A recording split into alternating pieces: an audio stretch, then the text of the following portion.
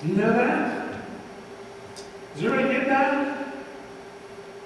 We serve God with joy. We don't serve God for the reward pin, for the I put up with these annoyances factor. We serve God because He is awesome. He is everything to me. I love Him with all my heart. There is nothing I wouldn't do for Him. And that kind of service is going. The service that happens today is based on we have to do this.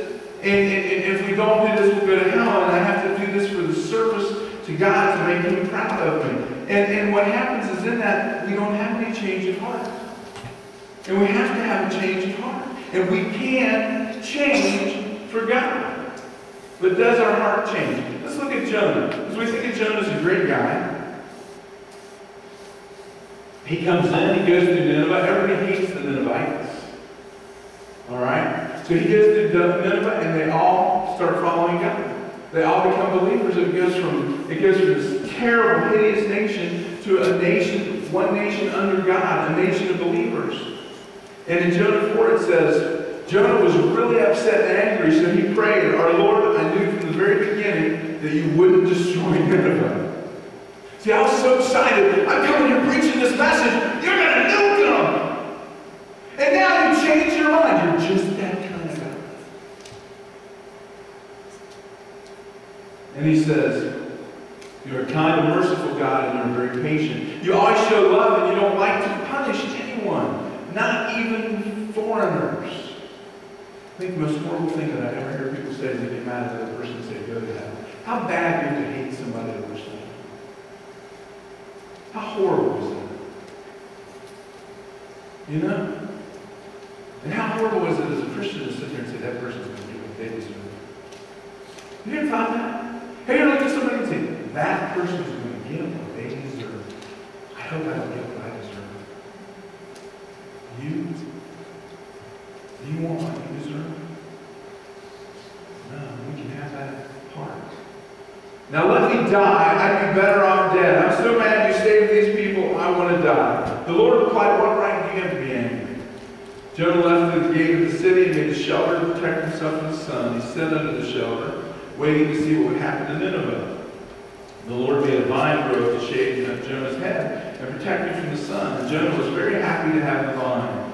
But early the next morning, the Lord sent a worm to chew on the vine, and the vine dried up. During the day, the Lord sent a scorching wind, and the sun beat down on Jonah's head, making him feel faint. Jonah was ready to die, and he shouted, I wish I were dead. But the Lord asked, Jonah, do you have a right to be angry about the vine? Do you ever notice how easier it is to say, I wish I was dead on land than when you're floating down in the bottom of the sea or in the belly of a fish?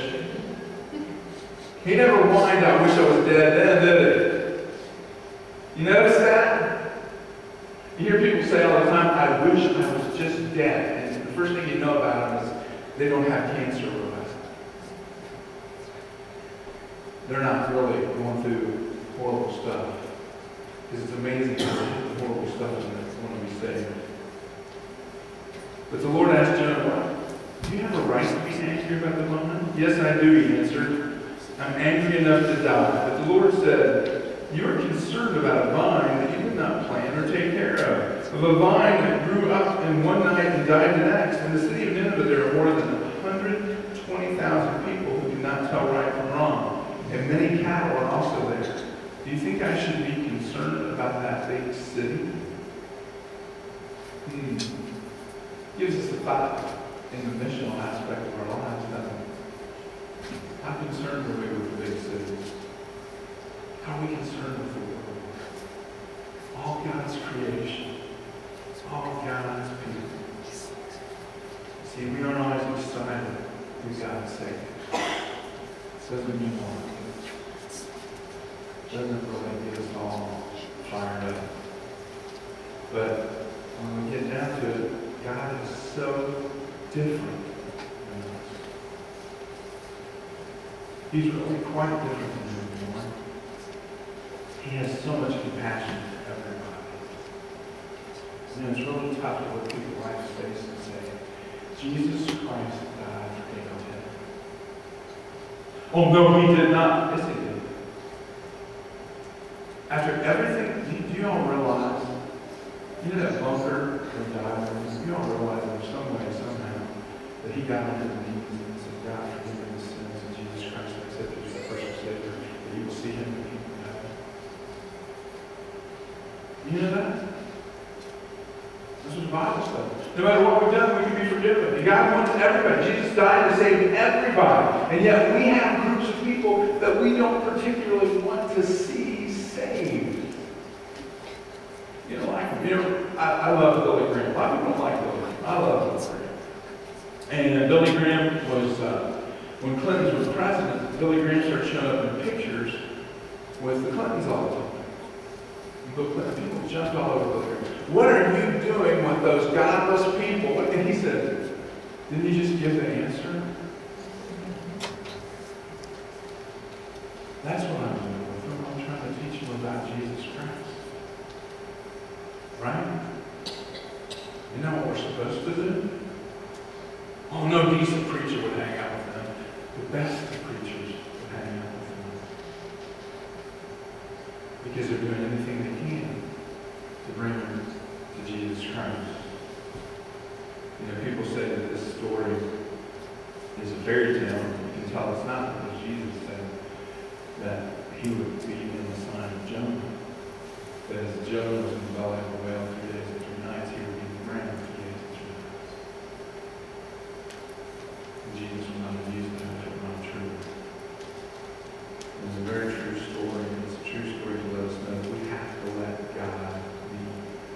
We have to listen to him. We have to be obedient to him. We have to follow him. We have to do what he desires us to do. It's a tough thing because we like control of our lives. You guys, in counseling, have you heard that phrase? People talk about that. I just need control of my life. If I could just get control of my life. I'm going to tell you right now, you have no control of your life.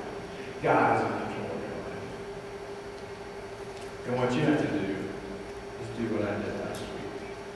And I've used this in sermons before. The last day, there was a big storm at sea, and there were rip tides and everything. And there were some 6 to 7 foot waves. And when that wave gets just about ready to crest, and I sit there and people say, "Hey, where am I going to talk to you?" I said, "Not yet, baby. Not yet. Come." And I just and I go, "Now." And right when it hits that point, I die. And I put my body straight like this, like a circle. And that wave breaks and it dries my body. And the next thing you know, in 5 to 6 seconds, I got sand running my chest and my chin. Okay, and I jump up and I'm so happy. And people look at me, "Why don't you get a boogie board?" You know, and I'm like, why? That's such incredible. That's such a rush to do that. It's so awesome. You know what? When I take that dive, I have zero control. And I've been in 10 and 12 foot waves before, and I've went erroneously, leaned a little too far. And you know what's scary about that? You're still in deep enough water, you don't know which way is up or down. Have you ever heard people drowning that way? They don't know which way. And it is a scary feeling. You do that flip, you don't know which way. The thing is that the wave has total control. You know, that's your life, ladies and gentlemen. God has total control of your life. The air that makes you unhappy in your life and brings misery to you is when you think you have any control. When you think that there's things that you do that are cause and effect in life. Because you have a perfect life today and your life can be sad and upset tomorrow. And then your life can be perfect the next day. But it's all based on where God puts you. And you know what? You want to get through life really good. The best thing is to put God in control, because when you go through the down times, you're not going to let that down because he's in charge and you know who's in charge. But what brings that confidence is when you have Jesus Christ. When you know who he is, and that he's come to save you. And that you can be with God forever. And he loves you. And you have no fear of the impending doom and the upcoming doom. You're not doing a sermon series or sermon on the Revelation in a few weeks. I got to tell you, I talked to some preachers who lived down there on the beach, and they said, "Brother, just watch the stuff going on down here, and then it's coming." So all the stuff we see in the Bible about times and temperatures and all this stuff, so we're seeing it all down here right now. He said, it's so strange to be part of that. I said, I'm not afraid. He said, we know one another. I said, yes, we do. And that's the thing. You have confidence when you know Jesus. And we have to make that decision today. When you know Jesus, you want him to know. You want to ask forgiveness of your sins. You want to answer the call to follow him. That's what he's asking. And when you answer that call, he's going to send you.